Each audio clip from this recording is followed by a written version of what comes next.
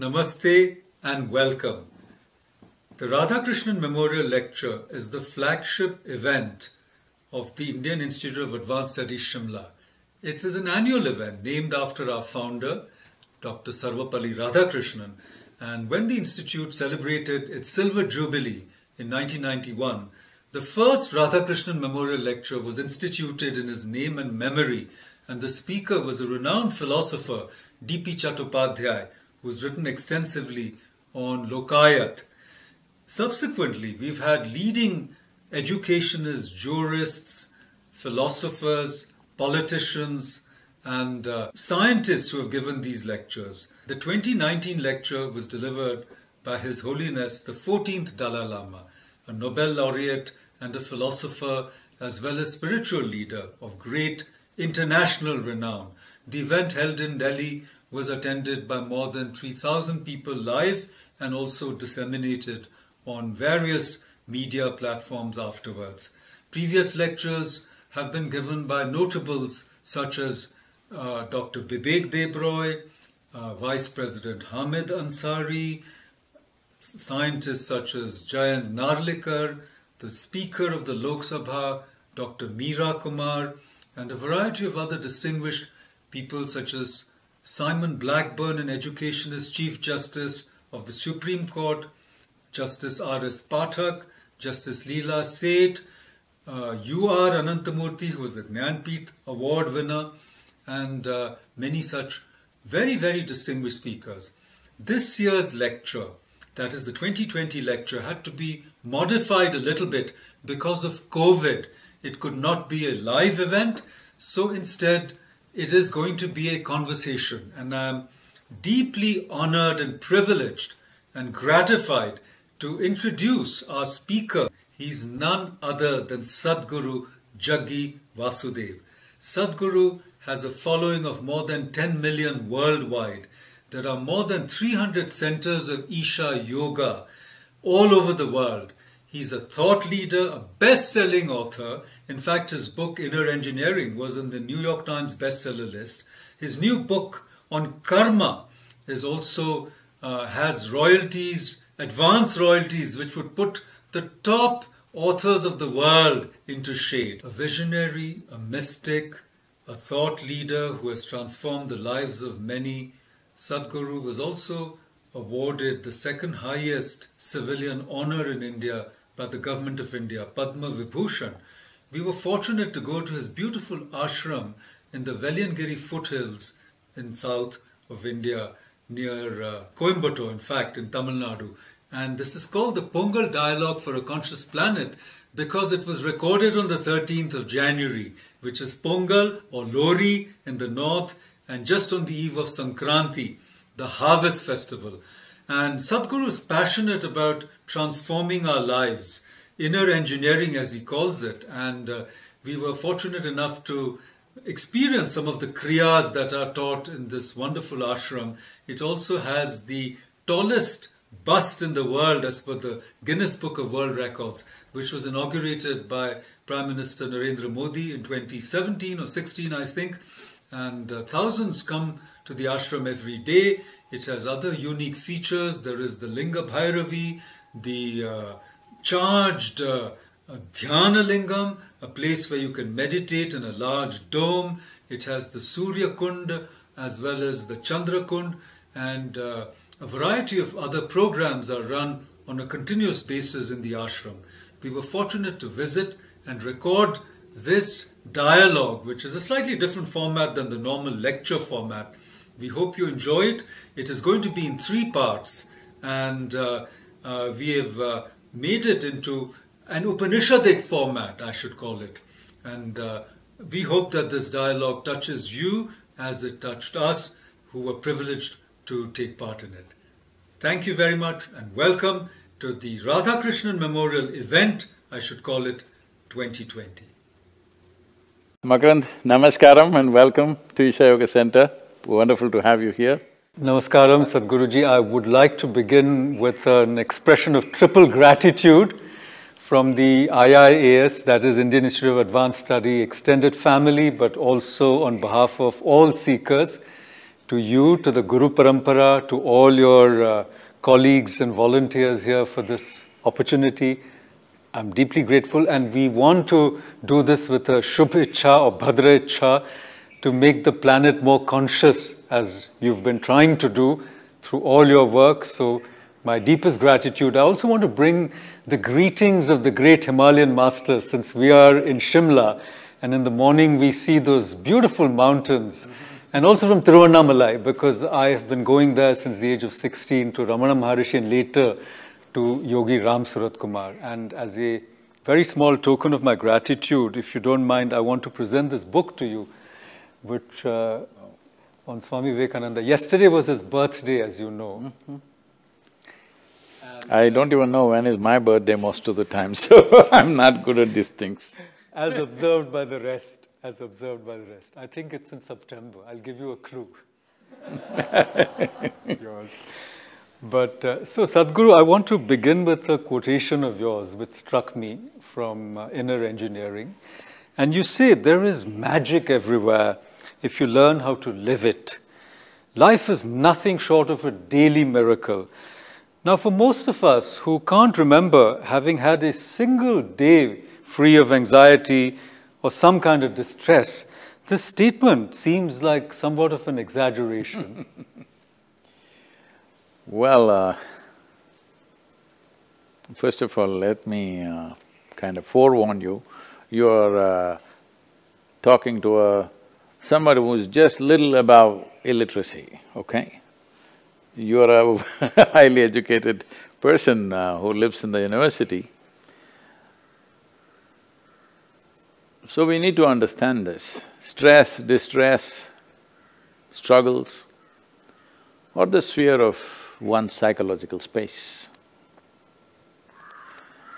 Unfortunately, because everybody has taken to the European model, we think human thought is something tremendous, unfortunately. This kind of perception or this kind of conclusion has entered human societies because certain societies were living under a terrible religious dogmatic rule, theocratic rules. So when they broke out of that, so essentially religion was telling you, you cannot think the way you want, you can only think the way my book says. So when some people broke out and started thinking the way a human being could think, they thought they're liberated. In fact, they went out to use the absurd the absurdity of calling it the age of enlightenment. Age of thinking freely is not enlightenment. It is just that from slavery, you came into a prison.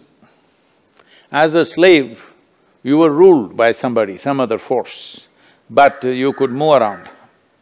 But now from there you entered a prison and you think you're enlightened, because your only freedom is that somebody is not telling you how to think. But what you need to understand is, the way you think is completely curtailed by what you've been exposed to, whether it is religion or society or education or general exposure to life. So your way of thinking is essentially a consequence of the data that you have gathered by the exposure, the impressions that you have had. So thought has never been considered a significant thing in this culture. In the yogic culture, we don't give any significance to your thought. It doesn't matter how high you think it is, how low you think it is, we don't acknowledge it of any significance except for survival processes. To survive in the world, you must have clarity of thought. But to know, you cannot have clarity of thought, because thought can never be clear. Because thought is a permutation, combination, expression of the limited data that you have. So in thought, if you arrived at enlightenment, what it means is, there was a million-piece jigsaw here, you picked up 3 pieces, you made it like this and say, oh, it looks like a crow, it is a crow, it is a crow. Very unfortunate, because it's a million-piece jigsaw. You saw only 3 pieces, you found only 3 pieces, with that you're drawing a conclusion. So when you do this, suffering is inevitable, it must happen. This is why we say Satyameva Jayate, only truth works in the end. Because any false conclusions you come into will seem to work at a certain point of life, at a certain situation, then the same thing will torture you. This is the evolutionary history of human intellect. Because we're misunderstanding human intellect as the be-all of life. Intellect is… if I ask you this question, would you like your intellect to be sharp or blunt?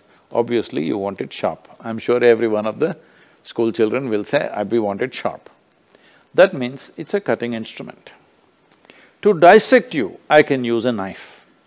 But after dissection, if I want to sew you up, then also I use a knife, I will leave you in tatters, isn't it? That's all intellect is doing. So obviously you must be tormented. If an intellectual person is not tormented, I am surprised. Why are they not tormented? They must be tormented, because that is the way of the intellect. There's nothing wrong with it, it's very much in line. So there are other dimensions of human intelligence. Right now, I'm not trying to go, like in terms of… I'm not trying to say this versus that. These are different aspects. We are just stuck on one thing. So for example, an academic life means it's become… our education means, unfortunately, has become purely intellectual. Because here also we are in a school, here also the government has prescribed a certain system of education, which is largely intellectual in nature. We have softened the whole atmosphere so that the intellectual is there, but the other dimensions of intelligence also they have to use. From the simplest thing, an uneven floor. Every very logically correct person comes, why this uneven floor? I twisted my ankle. You twisted your ankle not because the floor is uneven, because you're unconscious. Hello?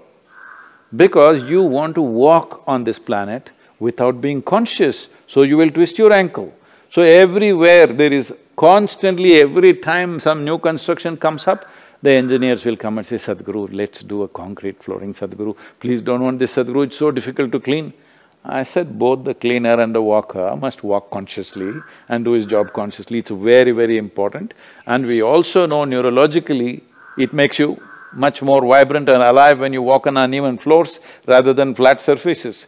They are connecting Alzheimer's at the age of 80 to constantly walking on flat floors today, okay? So it is not that we do not know these things, it's just that everything has to be found out piece by piece, piece by piece, piece by piece. So this academic approach in the world essentially come from European cultures where intellect is supreme. Human thought is the highest thing.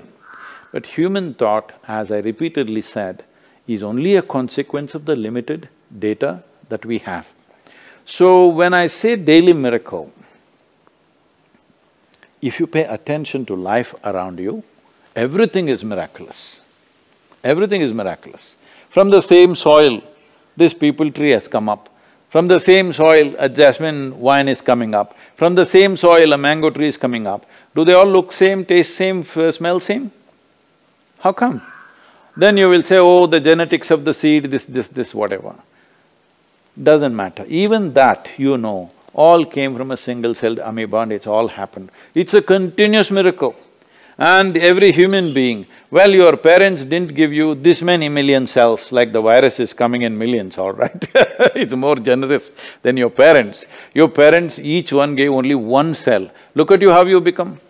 Is this not a miracle? If you paid attention. Now the fundamental problem is this: we are thinking our memory is superior to our attention. That is the fundamental mistake they have made and they must suffer. It's wonderful, Sadhguru. There was an architect in Austria who said nature abhors the straight line. So he made, his principle in his architectural creations that nothing will be straight. So the walls were also curvaceous. And there's a house there in Austria. But when you build a building, if you bend it, you will spend it. Because an architect doesn't have to spend money, he can do this. When you try to build, the budgets will multiply. Yes, even the floor is uneven, but it makes you very conscious. So coming to, consciousness and the planetary consciousness, COVID, many people think, Sadhguru, was an opportunity for the human race at least to introspect, to cleanse itself, to prepare for a better future. Do you think that we actually took advantage of it, or we just suffered and became more miserable? Isn't it unfortunate? A virus which is not even a full-fledged life, it's only a half a life. Without a host, it cannot exist, all right? A half a life has to be your guru to become conscious. How how unfortunate it is, and how insulting is it for the guru?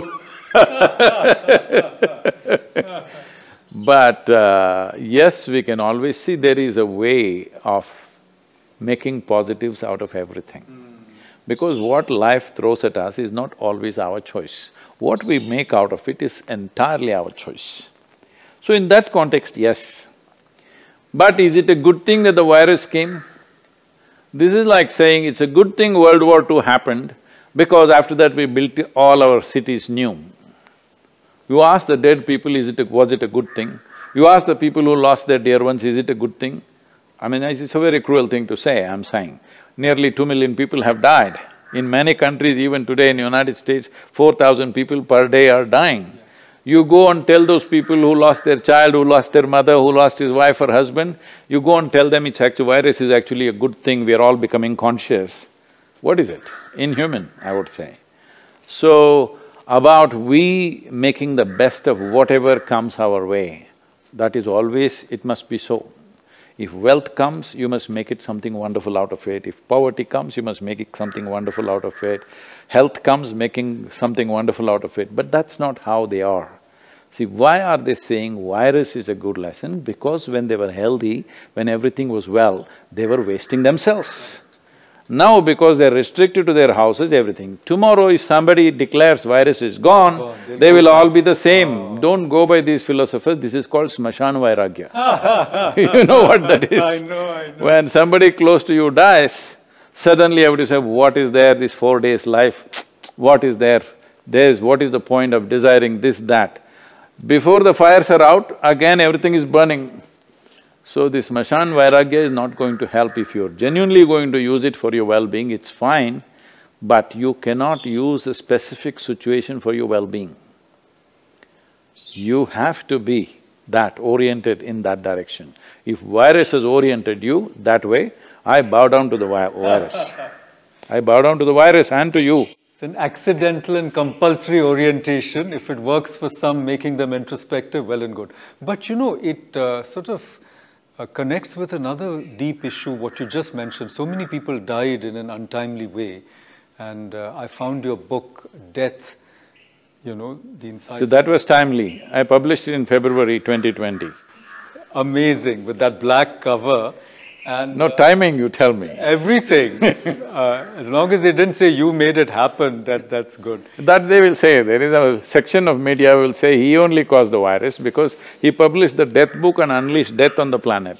There is a section of media who will be doing that, that's okay. But Sadhguru, you were talking about these almost 2 million who died, and some of these deaths were untimely.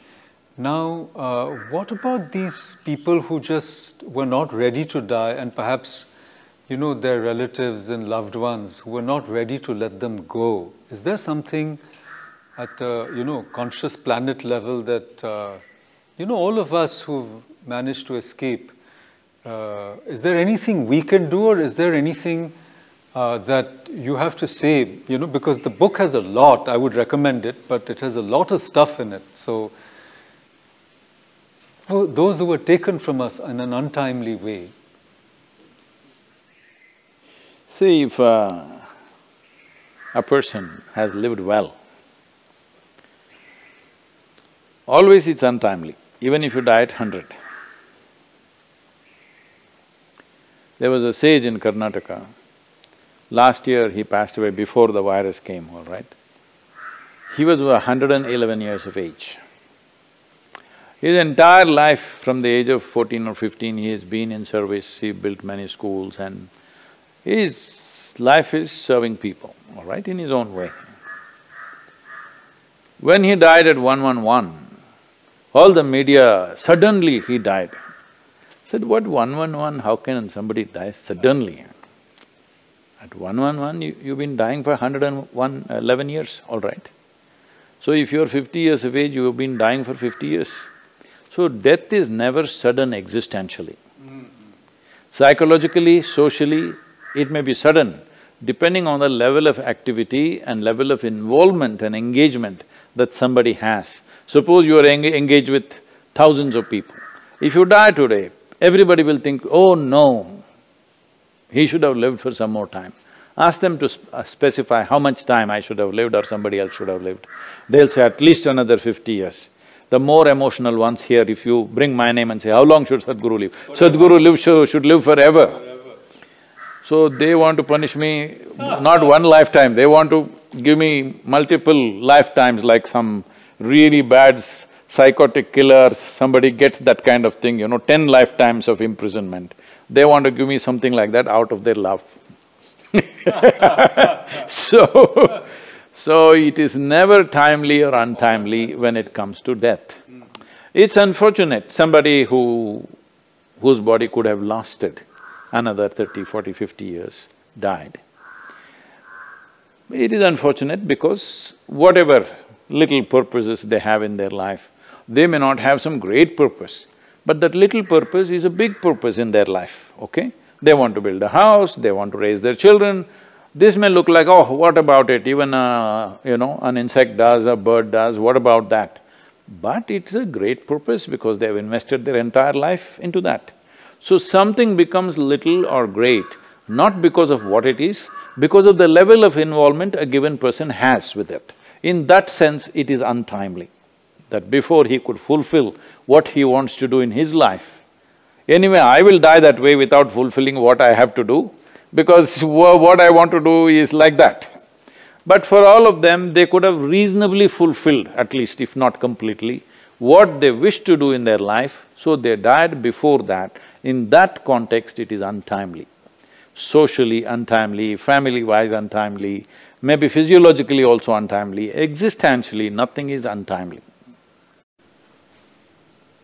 See, yesterday we did a little bit of the Isha Kriya, and then at the end you have this beautiful chant from Shankaracharya where you say Punarapi Jananam, Punarapi Maranam, and then you say Iha Sansare Bahudustare, Kripaya Pare, Pahi Murare.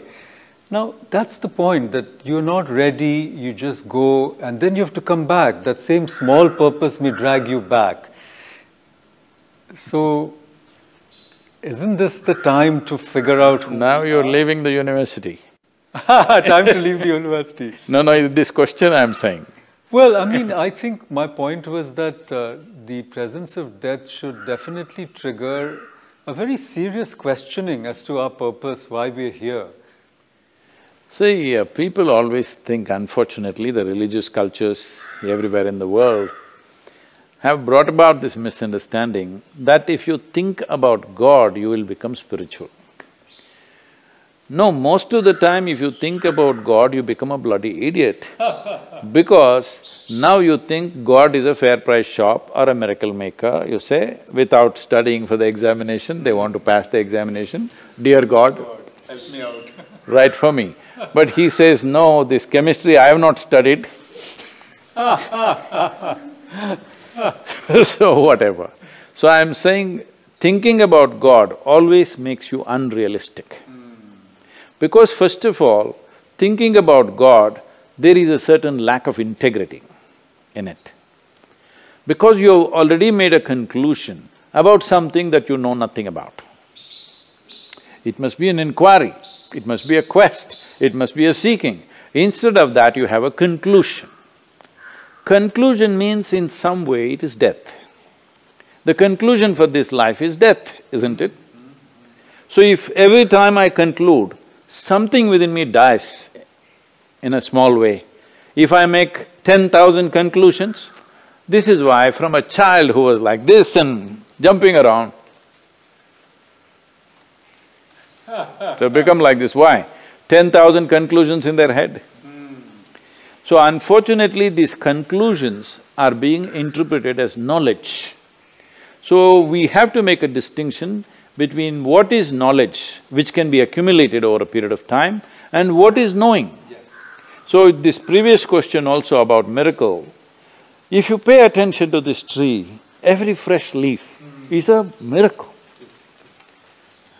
But now, because people have so much knowledge about this, they've studied in the botany class what all this tree is, they don't pay any attention to the tree. This tree, okay, they know the name. As a rule, I made sure that I don't learn the names of any trees, plants and flowers. They ask me, Sadhguru, what is this flower? I don't know what it is, this is what it looks like, this is what it smells like, this much I know, but I don't want to give it a name. This is a stupid human need that we have to call each other, so you call yourself one name, I call myself another name. This is a human society. The flowers never said we need a name. The birds never said we need a name. Well, we want to identify, so we give it a name, that's understandable. Because you need to. You cannot say 1, 2, 3, 4, A, 1, 2, 3, 4, whatever, B, 1, 2, 3, 4, it'll become, a lack of aesthetic in it. So we call it, this is Malli, this is Jaggi, this is this, that, is fine. But I see that slowly the names are becoming… the mind is full of dictionary, all the words in the dictionary, and if you mix all the words in the dictionary, somebody thinks it's literature. No, literature needs heart, all right? So life needs heart. If you looked at it, if you paid attention to every new leaf coming or old leaf falling, you will see there is miracle and magic in it. Just you throw filth, tomorrow you bring some extra filth and put it at the roots of this plant, you will see within 7, 8 days it'll be bursting with flower, with fragrance. Is it not a miracle? How come you can't see it? Oh, I know all this happens, this chemistry happens. You don't know nothing, you understand? You have you kind of maybe observed a few processes, but you do not know how it happens. That's why when you do not understand how something happens, it's a miracle, isn't it? This does not mean there is no basis to it. There is another kind of process to that also. But right now it is not under your perception, so it's a miracle for you. So would you say similarly, death is something we don't understand and that's why we are afraid of it so much? Well,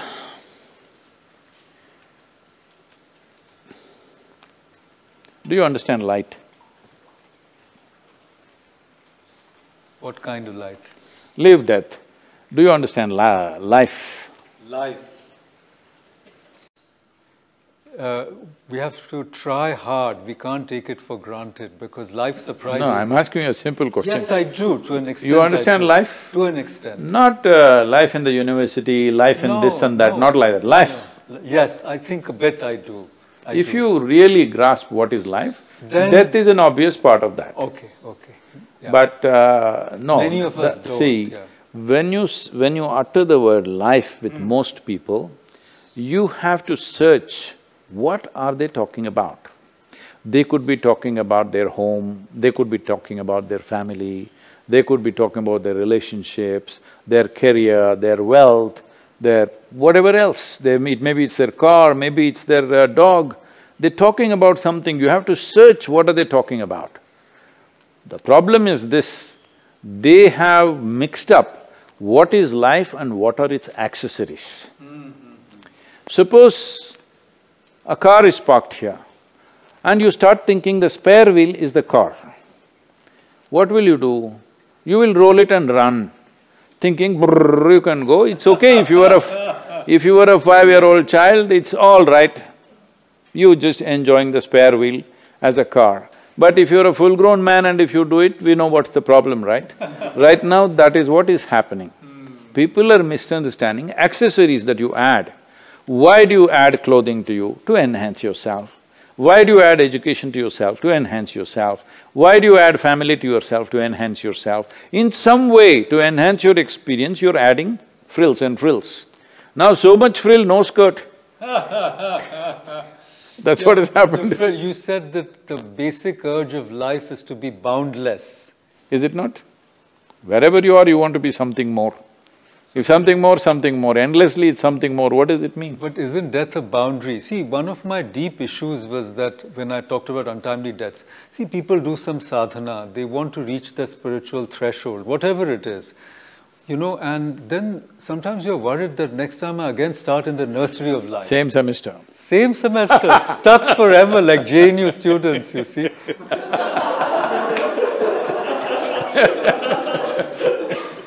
And that reflects on the professors. I know. Students are not moving to the next class. They love us so much, they just want to remain with us. But we call it free progress, Sadhguru. Graduate as you please, when you like, at your own pace. That is fine, as long as I'm not paying for it. That's the whole point. That's the whole point. State pays for it, they go on. No, state doesn't pay. Where the state have money? We're paying for it. So that is the only problem. Otherwise, somebody wants to study in the same first standard for 30 years or 50 years, what is my problem? 26 years you run 26 alphabets, what is my issue? I have no issue. But you're spending my money on it, that's my issue. True, absolutely. Yeah, but apart from the morbidity, I mean, even the Upanishad, even the Gita says, no effort you take on the path will be lost. So they even tell you, you may have a favorable… That means this year's grades will go to the next year. Carry over, transfer credits, but… Anyway, about whether spiritual credits will go to the next life. See, if you take this hand, if you've seen only the tips of my fingers like this, you would think Sadhguru is five manifestations he has. But if you come up my fingers here, you will think I'm just one. So right now, this whole thing about this many lifetimes, this, that, is only because of your entanglement with your own physical self. What is your physical self? Well, we've already gone into this, that your parents gave you only one cell. Rest is all the food that you've eaten, which is multiplied, all right? So it's just the soil that you walk upon. So it's not you, really. Including those two cells, is not you, it's your parents. But still, are you not distinctly existing beyond your parents? Are you distinctly reality? Beyond your parentage, beyond your culture, beyond your education, are you existing for sure? Yes. So, you are mistaking the platform for the being. So if I change my platform, will it go away? Yes, certain things connected with the platform will go. Now even if you change from you know, if you change your cell phone service from Airtel to Reliance or Reliance to something else, if you change, they're willing to give you the same number. See, things have changed. So you only change the platform. Because of your excessive entanglement with your physical self, you are wondering another life. There's no another life, there's just life. Like you wear out footwear, you wear out the bodies. So, if you buy a pair of footwear, if it… depending upon how much you walk, let's say it lasts for 6 months or 1 year, well, if you have different types of footwear, let's say for trekking you have one kind of boots, for playing you have another kind of shoes, for walking you have another kind of sandals, if you have like this, if you buy one pair of each, maybe it'll last for 2 years or 3 years. So, how quickly I wear out my footwear depends on how I use it, right? In what sense I use this body and this psychological makeup. Both are accumulated. Accumulated means it is yours for now, but cannot ever be you. So what is you, will it change? No. What is yours, will it change? Of course. Unless there is such a program in JNU, they can again come back to the same program. You're bringing us back to JNU, not me.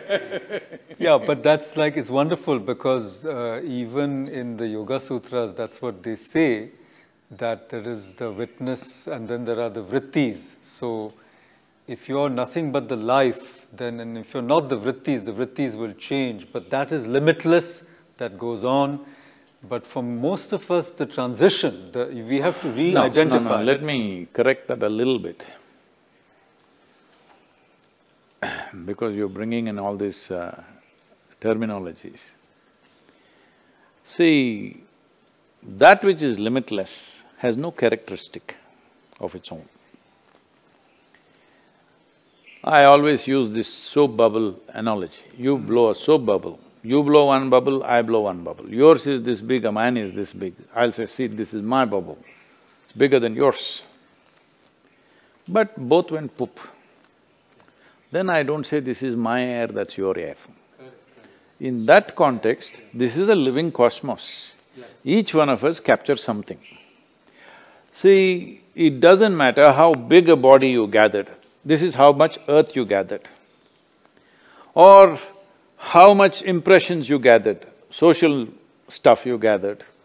I'm putting education, science, everything as social stuff. You gathered impressions, variety of impressions. Or you gathered more life. How much life you gather within you will determine how significant your life becomes. Once again, significance not in terms of society or the world or what you achieve in the world, no. If you sit here, if you've gathered enough life within you, just sitting here is so significant. It is not necessary that you have to do something. Or in other words, it releases you from the compulsiveness of action. That is what is most needed. But everybody is trying to fill themselves with more muscles, more brawn and brain and whatever. This will only entangle them. See, if I build, let's say, 3 times the muscle that I have, this muscle is enough for me to carry out my kind of work. Very effectively I can do what I want to do. But now tomorrow I suddenly got a dream that I want to be a sumo wrestler. So I put on 3 times or 4 times of this. Now my entanglement with food and other things, the whole process of the body increases phenomenally, all right? So similarly, right now I have very little in my head. That's why I wear a turban, just to make it look impressive enough, okay? So, this is enough for me to navigate through the world because my business with the world and society is of a certain kind. My impact in the world is not from my knowledge. My impact in the world is simply by the significance of my presence. So this presence, well, I can use it to do something in the world also, but the most important thing is there is no compulsive action anymore, because if you sit here, it is wonderful just to be sitting here. There is no need that I must do something. So this is the fundamental. How much life have you gathered? Now we were talking about soap bubbles, let us think of soap bubbles as a bubble with 5 layers of soap. Physical body, mental body, you know these things, energetic body and etheric body. So till the energy body you dropped everything. Then still there is a very subtle bubble. That bubble still is an individual, but not capable of social function or, phenomenal function in the world. But if you have energetic body, you're still functional, but not present as people experience you through their 5 senses. If you have a mental body, then people can feel you. If you have a physical body, of course, it's very obvious. It's opaque. The importance of physical body is it's opaque. Yes. That is why all this. If you are transparent, why do you need these clothes, why do you need this, that, nothing, all right? Because it's opaque, that means it stops light. Because you need to understand this, your sense organs are made like this. For example, your visual perception is made like this. You only see that which stops light. You don't see anything which allows light to pass through. See, right now, the air here is more vital for your life than me, all right? But you don't see it. Unless you live in Delhi, of course.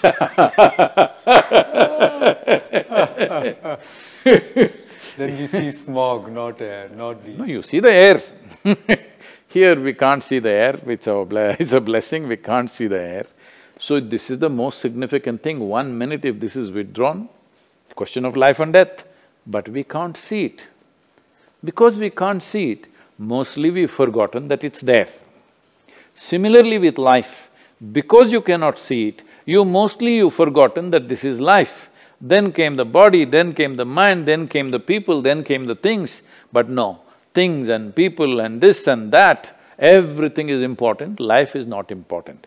Let's say you have all the wealth in the world, you have the best relationships in the world, you have the best whatever titles and fame and name and everything, we'll just take the life out of you. What? What will you do with that, I'm asking. So I'm saying we're missing the fundamental and going on building castles in the air. So you're asking, will the same castle follow me? No. But the life force will attach?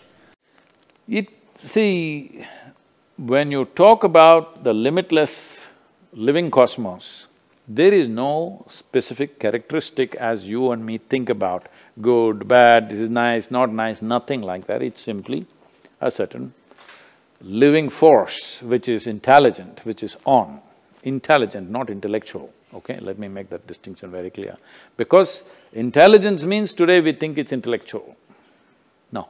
You are essentially making the mistake of believing that memory is more important than attention. Human attention is what opens doors. Human memory recycles. Recycling. For recycling you need some substance, isn't it? So, whether you can carry your this year's merits to the next, there is no such thing. It's a continuum. It is just that we're changing our footwear. Rest is continuing, but the subtlest part of the bubble also can be broken. So when that happens, you call it nirvana. See, people are not understanding the negative connotation of that. Nirvana means you don't exist anymore. The Hindu way of life expressed it in more positive ways. That is, we said moksha, mukti. Let's say mukti means what? You became free. Free from what? From life and death. That means what? You don't exist. But we use positive words. The yogic culture used both.